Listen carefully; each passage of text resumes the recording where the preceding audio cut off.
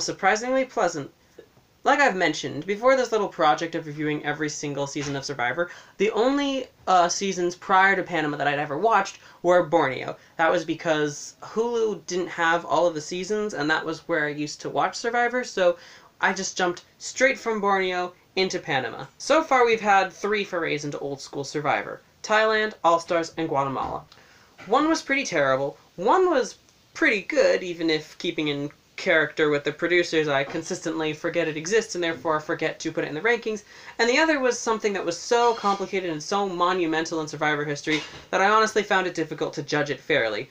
I'm still not even sure I did a very good job of it. In fact, I'm pretty positive. For the next few episodes, we'll be reviewing some of those old school seasons, presumably because when doing the rankings, people like me who hadn't watched these seasons didn't really know what to make of them, so they pretty much just happened to be stuck around the middle rankings. So for the next few months, I'll be going in completely blind, as I don't have any preconceived opinions as to what the season is like, because I don't know anything about them.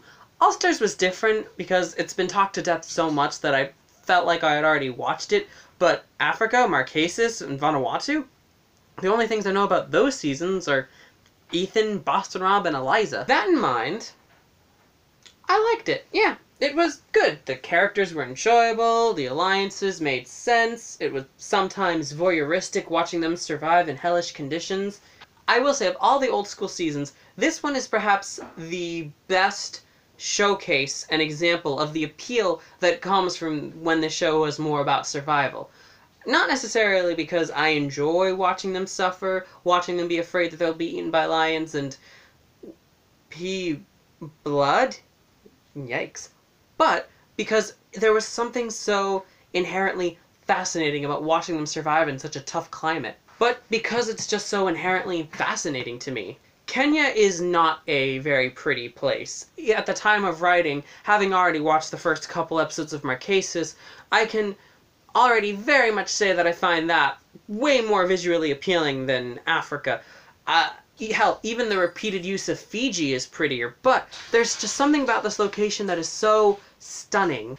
This season definitely carves out its own identity for the breathtaking location alone. It's brutal, it's barren, it's unforgiving, it's striking. It's gorgeous to look at, the same way a Lovecraftian monster is. By all accounts, this should not be aesthetically pleasing to the eye, and yet that's exactly why it's so mesmerizing. The sheer power and apathy towards your survival. For the first time, I'm not at all in any way jealous of the contestants. This is a landscape meant only for the strongest. But the strategy is also very pleasantly complex. These first few seasons are characterized by their lesser focus on strategy. Usually how it would happen is that there's 2 tribes, and going into the merge, whoever had more tribe members would just pick off the other tribe. And if the tribes were tied, as they usually were, whoever they targeted that had the most previous votes went home, because ties were decided by past voting records. It seemed to be going in that direction again, until production decided to shake things up a bit. Something I already knew going into this was the first season with a now regular tribe swap. It happened a bit differently, though. Instead of being decided randomly, the tribe picked 3 people to go on an unspecified mission, and those 3 people ended up swapped onto the other tribe. But actually, we need to back up. At the start, like every season before, there were 2 tribes of 8. One tribe kept losing challenge after challenge, going to the first 2 tribal councils right off the bat. They were paradoxically also the only tribe that was cohesive and actually got along. Mostly. Diane said the best thing to do would be to open and get her something to eat, you know, because we wanted to get her strength up. She said, well, maybe something to eat will help. So I said, well, I'll do that. I'll open up a can, maybe get some food in you, and that'll make you feel better. We'll get to that. The other tribe, Samburu, had a very clear old versus young divide, with one half doing all the actual camp work and the other not. The alliances started forming accordingly, with only one bump in the road. For a time, it looked like Silas would actually join the older group, creating a majority alliance of 5. Silas eventually decided to align with his peers, and they went to their first tribal council on day 9. Because the tribe was split 4-4, and none of them had actually gone to tribal council before, this was a deadlocked tie. I was on the edge of my seat. I had not known how a deadlocked tie was dealt with back in the day, so I didn't know what to expect. And then the tiebreaker quiz was nail-bitingly intense. As a youngster myself, I happened to side with the young people, And that was great because I was actually invested, and at the same time, I didn't know who was going home because, amazingly, I was not spoiled for any of this. This had to have been the most exciting moment of gameplay ever at this point, with the obvious exception of everything that happened in Borneo because it was the first time any of it was happening. My sister thinks it's unfair that in a game of social politics and strategy that the vote was decided by was ultimately a quiz, but I thought it was the perfect marriage between the survival and strategy aspects of the show. With the young people now having the majority, they start picking off the rest of the tribe. They might have succeeded had it not been for the aforementioned tribe swap. The Young People Alliance gets split up. Silas, Frank, and T-Bird get swapped onto New Boran, leaving Lindsay, Brandon, and Kim Powers on New Samburu with new members Tom, Kelly, and Lex. And this is where things get interesting, because you see, usually when tribe swaps happen, even nowadays, the majority tribe picks off the outsiders that have just been swapped up to the new tribe. Here, though, ironically, the first tribe swap in Survivor history might also be the most strategically complex. Because Samburu already had huge fractures in the tribe, it made it easy for some members to throw others under the bus when different chess pieces were allowed to join them on the board. I mean, can you hardly blame Frank and T-Bird? Had it not been for this Hail Mary, they would have been the next to go home, in no small part thanks to Silas. Why should they show him any loyalty? Wonderfully, the dynamics on the other tribe are not any less static. There is no bad blood between any of the tribe members, because that tribe has a 3-3 split, and this time there is no bad blood between any of the previous tribe members. The Young Alliance is mostly intact, so their next step is not letting the old Boran members figure out who of their ranks has previous votes, because it could seal their fate. A task not made any easier by Lindsay's constant whining and freaking out about her previous votes. Yeah, she gets kind of annoying during the stretch, and the audience's sympathy for the Alliance, if any ever existed, mostly gets pissed away thanks to Lindsay's constant bitching and moaning. To the point where we're actually thrilled at her elimination over Lex, even if, like Kelly, some of us wish that they could have just gotten rid of Lex right then and there. The Samburus vote Tom, and the Borans vote Lindsay, and the Young People Alliance has officially ended, meaning I no longer have to say that ridiculous alliance name ever again. Anyway, this pre-merge is spectacular. I honestly felt like I was watching a middle-era season half the time. That's how good it was. All the people telling me that the focus is more on the brutality of the location over the strategy had me thinking that this was going to be some sort of snooze fest, but there's a lot of good stuff here. The dynamics are clear-cut, the characters are incredibly well-developed. Usually, I have a tough time at first differentiating the different people and putting faces to names, but here, the relationships and alliances are all so very well developed that I have no trouble understanding everyone's motivations. Admittedly, this is more accurate for one tribe than the other. Boron probably gets a little too worked up on their beef with Clarence for eating too many cherries. And admittedly, the Boron girls kind of get pushed to the side in favor of focusing more on the all-sausage-fest alliance that is Ethan, Big Tom, and Lex, otherwise known as the only returnees from this season. Funny how that works out, huh? But all in all, this is still a very successful pre-merge. This season has a couple of really great episodes after the merge, but to be honest, the season has already kind of peaked. After some brilliant paranoia stemmed from T-Bird throwing a hinky vote Lex's way and the chaos that ensues, the season mostly falls into the familiar pattern of the majority tribe picking off the minority. Points for not being a complete begonging, and also points to Kim Johnston, the outsider of that alliance, for winning her way to the end. I know I'm stretching the definition of won her way to the end, since they were only the last 2 immunity challenges, but honestly those are probably the most important, considering that if she hadn't won those, she very definitely would have been going home. Anyway, there's some interesting moments from the first couple episodes after the merge. So the tribes walk in with 6 Borans and 4 Samburus. The first time one tribe actually has a numbers advantage over the other tribe. Clearly, this means that the Borans will work together, put aside their differences, and do what needs to be done to pick off the minority, and Clarence and Kelly are voted off back to back. Okay, I guess not. So apparently, since Clarence is still being punished for eating some cherries, among other things, fine, okay, it's fine, it's just, I can't wait for season 40 and the promise of a more diverse cast, Everyone decides to vote out Clarence, which of course the Samburus are very happy about, because hey, the chance to vote out a Boran that's being spearheaded by another Boran? Count me in! But T-Bird, lovely T-Bird, is wondering why everyone's just following Lex's orders. So she decides to have a little fun and throw a vote his way. Next episode, Lex is absolutely furious about this, and he spends the entire episode going on a witch hunt determining to figure out who it is. He eventually incorrectly assumes that it's Kelly, and sets his sights on her. And because he's Lex and he gets what he wants, for now, the Borons lose another member, and all of a sudden, the tribes are tied again. At this point, my mind is officially blown. This was supposed to be boring.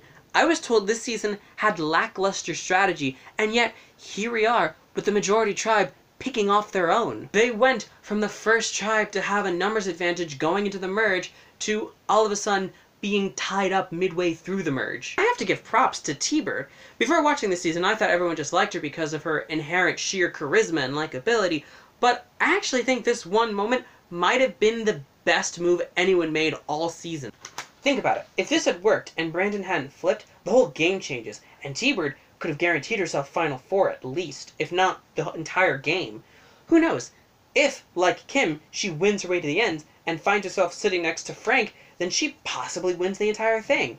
All because of one little seed of paranoia that she planted all the way back at Final 9. Granted, she couldn't have known this would have been the result. Who knows what she was hoping to accomplish by throwing a vote Lex's way, but the result still is that Lex and friends picked off one of their own and got the numbers to be even. And if Brandon hadn't flipped, they would have been able to get Lex out right then and there. Unfortunately for her, Brandon did flip. Even though the numbers are tied, Brandon kind of became a Borean, and therefore none of this came to pass. But to me, the interesting thing is that it well could have. If you know me, there's very little I find more intriguing about a season than when one little thing totally tips the scales and it could have gone a whole other way. Somewhere in a different timeline, the Borans vote Kelly, leaving Kelly to flip on the Borans and join the Samburus and vote off Lex. Lex becomes the first member of the jury again, and Ethan, Kim, Big Tom, and Kelly all get voted off before Final Four, and T-Bird once again becomes ineligible to be on second chance, not because the audience is stupid and would rather have Monica over her, but because she's not eligible for second chance because she won. Anyway, Lex actually cultivates a bond with Brandon despite the rest of the tribe deeming him a disloyal rat because of how easily he flipped on his tribe. This even makes Ethan and Big Tom, members of Lex's alliance, uneasy. Even Ethan and Tom, who are part of Lex's alliance, are uneasy on how quickly Brandon's alliances shifted. Lex is absolutely fine with this, proving once and for all that his disgust toward Boston Rob and All-Stars had nothing to do with Boston Rob not keeping his word, or backstabbing alliances, or throwing away his friendship for 1,000,000 greenbacks, but because it involved voting out Lex. Brandon here is being just as disloyal as Boston Rob was to Lex and Kathy and All-Stars, but it's okay here because it involves protecting Lex. Not saying he's like an all-time great villain, I'm just saying, there it is. More of his will be nice and say double standards on display. Anyway, since Lex and Brandon are now in-game BFFs, it leaves the remaining members of both of their alliances a bit cold. Ethan and Tom even discuss if they should keep Lex, as it seems he cares less about the well-being of the alliance and more about his own self-preservation. Who knows? Maybe if Lex hadn't won, they would have actually voted him out. In all honesty, Ethan and Big Tom should be thanking Brandon for his disloyalty, because if he hadn't, they would have been kinda fucked. But I'm not going to hold it against them, even though I fundamentally disagree with this era's game theory. Theory that dictates honesty and integrity are more important than actually winning. Even though I don't agree with it, at the very least, Ethan and Big Tom are being honest about their principles in regards to Survivor. They don't condemn backstabbing and dishonesty while praising someone else for doing it 5 years earlier because it involved protecting them. I'm being unnecessarily mean towards Lex, aren't I? Previous ironclad Bourne alliance is crumbling at the seams due to conflicting loyalties and priorities. They all want to protect themselves first and foremost, and because there can only be one winner, their goals are going to conflict. This is, at its core, the appeal of Survivor. Neither Ethan or Lex are actually villains in this story, they just have conflicting goals. And because this is the era from before Survivor was told strictly from the winner's perspective, neither of them are really the villain because neither of them are the sole narrator of this story. So this is all actually real interesting. Lex actually votes outside the majority of the season for the first time, and only time ever besides his actual elimination, and he escapes the ire of the Alliance by constantly winning immunities until the whole thing blows over, and then they just quietly vote off the Samburus. And that's unfortunately where the season kinda deflates. Like I said, some of the best parts of Survivor are when the people realize that everyone's goals of winning are directly at odds and everyone acts accordingly. Someone's game plans directly interfere with someone else's game plans, preferably in their own alliance, like it does in this season. And that all kind of goes away when Brandon and Frank go home. After that, the alliance comes together, puts their history beside them, and gets on with doing what they should have been doing from the very start,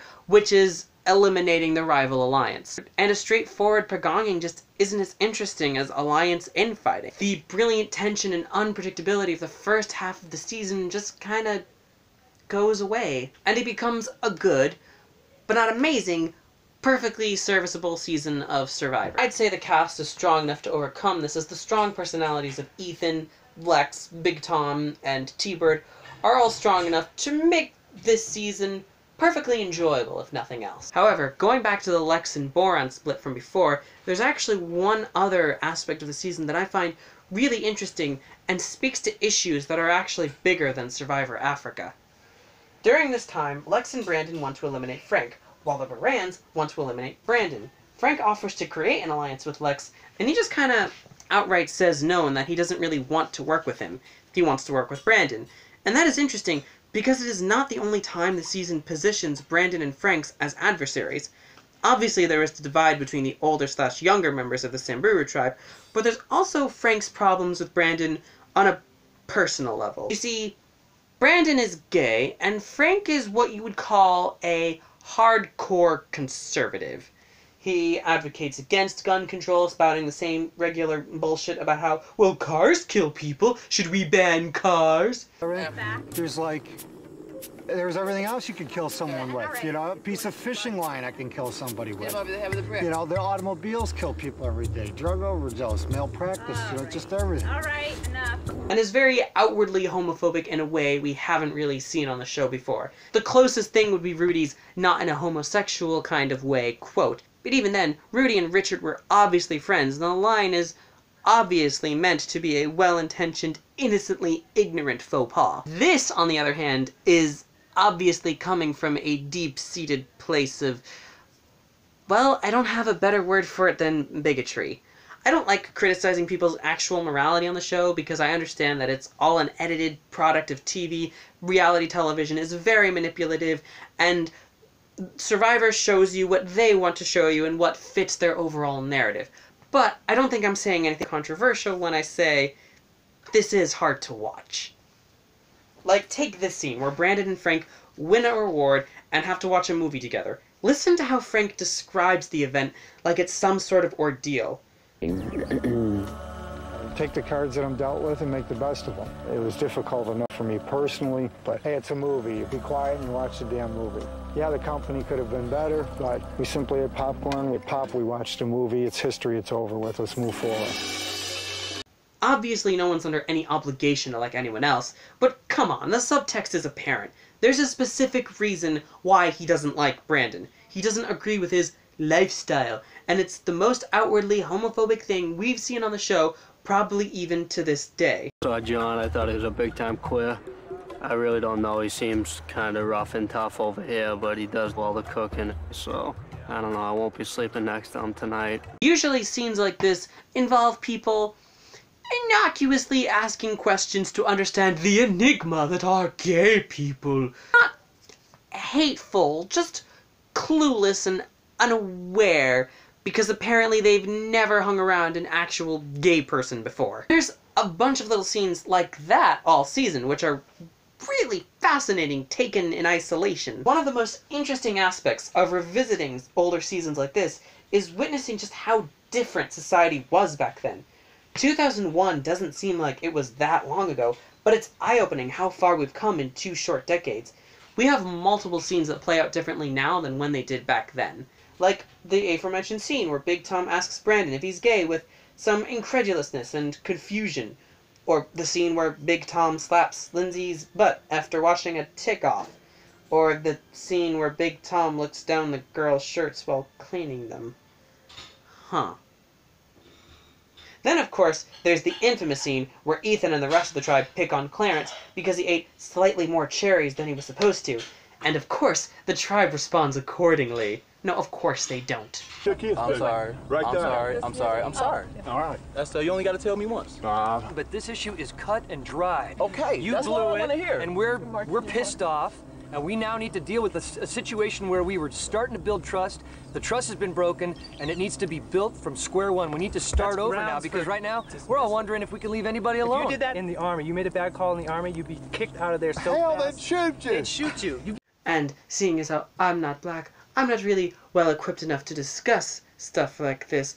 But rest assured, I have heard from many people that this was a textbook case of a microaggression. The fact of the matter is that the tribe never really forgives Clarence for this rather victimless crime, and he receives a vote at every tribal council he attends except for one, because they found an excuse to relentlessly target him, and by God, they're going to use it. I have to reiterate, I don't think Ethan, Big Tom, or any of the rest of the tribe were being intentionally racist towards Clarence, but I do think this says more about how common stuff like this was during this era of Survivor, and I couldn't ignore how common it was in Africa in particular. I'd like to make it clear that this season isn't really worse off, because for the most part, moments like this are rather innocuous. It's not like Worlds Apart or Island of the Idols, where the conversation takes up the entire season. It's just a couple of moments here and there that happen often enough for me to notice and for me to want to talk about, as clumsily and ill-equipped as I am to do so. It's not like Worlds Apart or Island of the Idols where it dominates the entire season, but it happened enough for me to notice it and to want to talk about it as clumsily as I can. And to point out how far we've come, but also how far we still have yet to go. It's startling how easily you could imagine Frank making this argument that he made about gun control in 2021 as he did in 2001. Like, literally nothing seems to have changed in that respect. We like to think we've come so far, but we've got a long way to go. The Franks of the world have not gone away. If anything, they've just gotten louder.